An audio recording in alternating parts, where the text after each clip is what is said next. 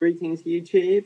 I'm doing a quick little improvised video about what I think is about the events that have taken place in Libya over the last couple of days. As I mentioned in my previous video, I've been up in London and I haven't had access to the internet, so I've been a little bit out of the loop. So the whole thing came as quite a surprise to me, but it seems that it's really come as a surprise to everyone. Just to recap, basically, I believe the rebels began to assault the Libyan capital and Gaddafi's final real stronghold of Tripoli on the 19th of August.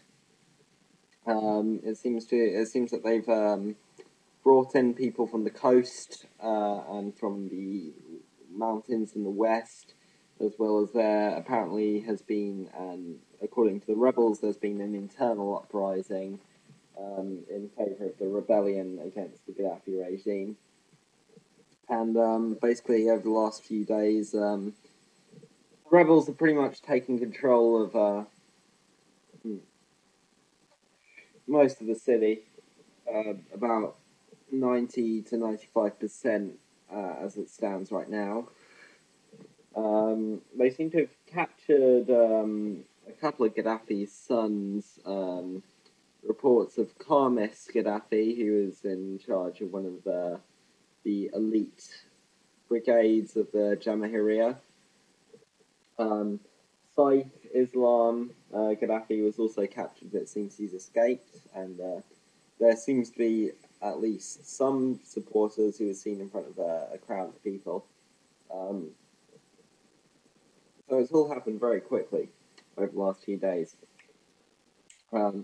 I think it's pretty much safe to say now that the Gaddafi regime is over.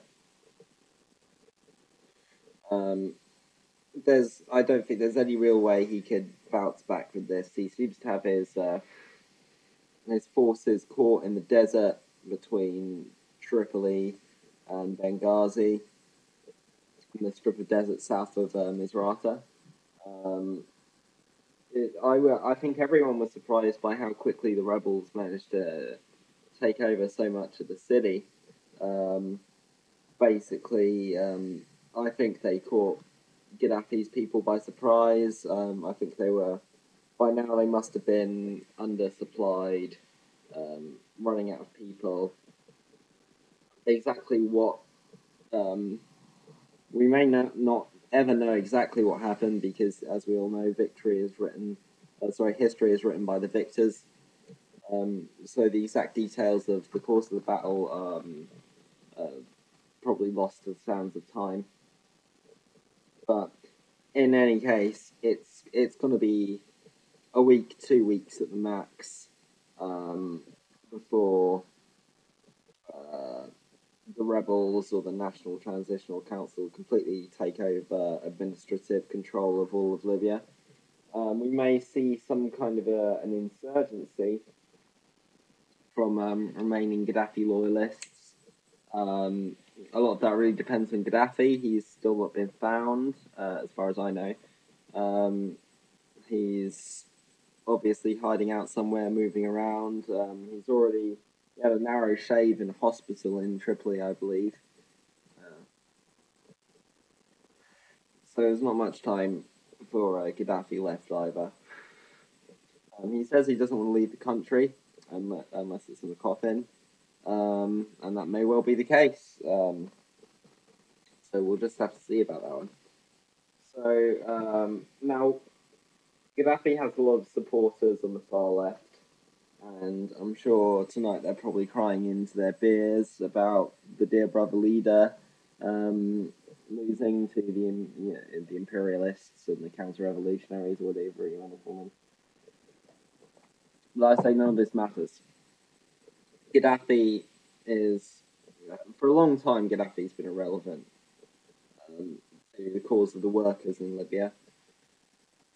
He's long been a bourgeois ruler, or perhaps even a petty bourgeois ruler, but in terms of the working class, Gaddafi or no Gaddafi, as soon there as soon as NATO is out, um, and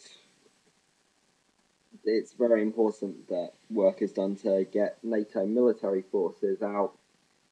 The real battle in Libya, the real deciding conflict and struggle for the future of Libya will be decided then. Now, part of the problem is we really don't know about the composition of much of the rebel groups. It's definitely a coalition of insurgent groups. There's known to be a few different Islamist groups operating, and their behaviour over the coming months will really be determined by how dedicated they are to the cause of bourgeois democracy in Libya. Aside from that, there's I can't remember what they're called, but there's a party who are basically just campaigning for elections, for you know, the normal democratic system to be installed in Libya. Aside from that, we don't. I know I've read interviews on AFED from anarchists from Libya, but how many communists there are, how many Marxists. Granted, there are socialists of Gaddafi's type, but we really don't know. But for any Libyan Marxists that are out there, now is really the time to begin agitation amongst the people. Over the next few months, we're going to begin to see a reconstruction of Libya, and it's during this reconstruction when class struggle will become most acute in Libya. Living conditions have obviously plummeted. The country's been torn apart by war, the infrastructure's been bombed to shit by the various factions in the fighting. So now is the time when everything is really up in the air. Now is the time to begin the process which I talked of previously of permanent revolution. The first objective is to get NATO out of Libya, to get the imperialists out.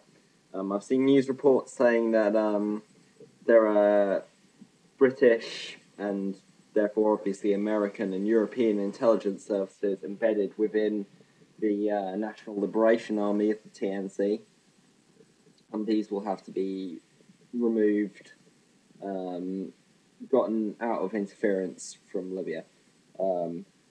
The illegitimacy of members of the National Council as former war criminals, members of Gaddafi's regime must be highlighted.